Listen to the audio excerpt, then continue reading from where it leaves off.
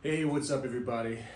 So Monday I do my legs, and then Tuesday I do my chest and back, and then Wednesday is when I do my delt, arms and abs, and lots of cardio to burn off excess calories, to burn off basically body fat. So I have 3 workout sessions that I cycle. Start with legs and then chest and back, and then shoulder and arms. So today is shoulder and arms, and it's a pretty quick workout. It doesn't really tax my nervous system like leg workout or chest and back does. So it's much easier to recover from this workout than, let's say, if you're doing a leg workout. It's a small muscle group. So when I do my legs or chest and back, usually takes a lot of time to recover. But with shoulder and arm workout, it doesn't really tax my nervous system as much. So I can easily recover. So I do a lot of cardio today. So today the goal is to start with the shoulder and then finish it off with my triceps. And then do a little bit of abs as well. And I usually like to do my cardio right after for like about an hour. And I like to do intervals, high pace for 2 minutes. And then I slow down for like 3 minutes. And then I do that cycle for about 60 minutes. Because my goal is to burn as many calories as possible, and also to improve my cardiovascular system. And I do that twice a week. It's on my shoulder day. And the shoulder workout is pretty simple. I usually like to start off with rear delt instead of my front delt. It just makes my shoulder a lot more stable. So I would do some exercises to warm up my rear delt. And after that, I would do my overhead press. Any kind of overhead press is great. You can do dumbbells, machines, or barbells. I rotate between all of these. And then I would finish it off with some lateral raises. After that, I would go to my tricep station and I would do some triceps.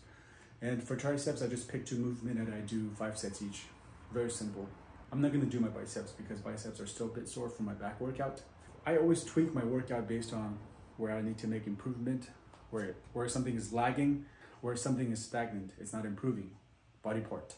Then I would focus on that and try to work on that exercise more. So for me, it's the triceps and delts. So that's why I leave out my biceps. I do my bicep once a week. So it depends on your body structure and whatever you're lacking. And then, I have to get back home right after. I can't do my cardio at the gym, so I'm gonna do my cardio at home. I have a Airdyne bike, and I get on that bike and I do the same exact thing that I was telling you for 60 minutes. And I do that twice a week. And high intensity type of cardiovascular training, I would do that twice a week. But most of the cardio that I do is low intensity, where I try to keep my heart rate around 120, 130. But the high intensity cardio where you're sprinting or like try to push yourself to the max, I do that twice a week. And it's only about 20 minutes total each session. So it's about 40 minutes, 20 minutes each session, twice a week. For me, that works, because if I do too much, it's not good for my recovery, and it's also not good for my health. So that's why I do twice a week. And I do a lot of low intensity cardio, like almost every day. A lot of them, like 45 minutes minimum every single day, excluding walking, by the way. It's on the bike or treadmill that I'm talking about. That's pretty much it, guys. So I'm off to get some food, fueled up for my workout. In about 2 hours, I'll get to the gym and I'll get through my workout. It's simple as that. All right, guys. Hope everybody's doing well, and let's stick to it. And we're gonna make progress. We're gonna shed the body fats and then build some muscles.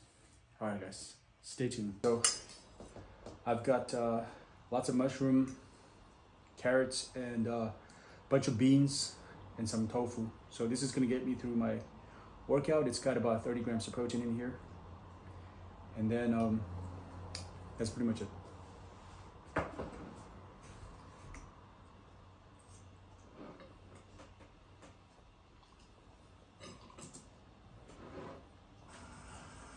Hey guys, so here's my kitchen.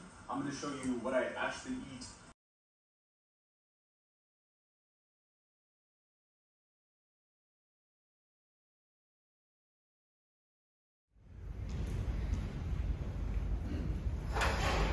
What's up everybody? Today is shoulder and arm workout, week 4. Let's go. Starting off with side delt, lateral raises.